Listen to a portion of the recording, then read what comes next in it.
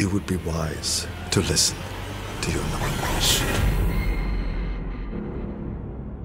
Have I ever had a recurring nightmare? Yes, I have, but it's quite a common one among actors.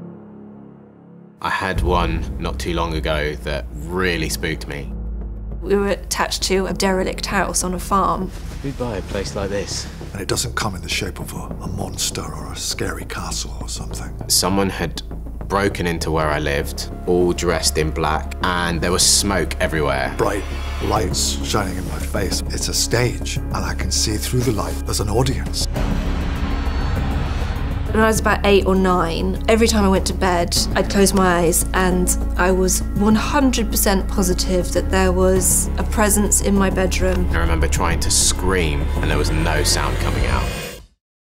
I'm clearly in a show or in a play, but I have no idea what it is. And I'm in front of all these people, and I don't know what to do. Terrifying. And I know that someone had died in that house. So I felt like it was that person, because it was the adjoining wall of the same room as my bedroom. I thought I was screaming the house down. Help, help! And it was kneeling at my bed in the prayer position.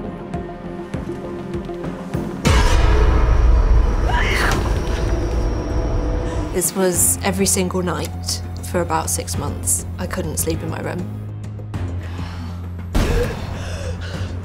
And no one believed me, because why would you? Like an 8 or 9-year-old, much like Isaac in this show. Are you scared? It's okay to be scared. It's about lack of control and utter terror of losing any sense of understanding. I think it's our subconscious trying to tell us something. If they're occurring, it's clearly an itch that hasn't been scratched in your psyche. All right. You might want to record this. You would be wise to listen to your nightmares. I know you wake every night from a painful dream you never had. 3:33 every single night. Remember, Lucy, remember.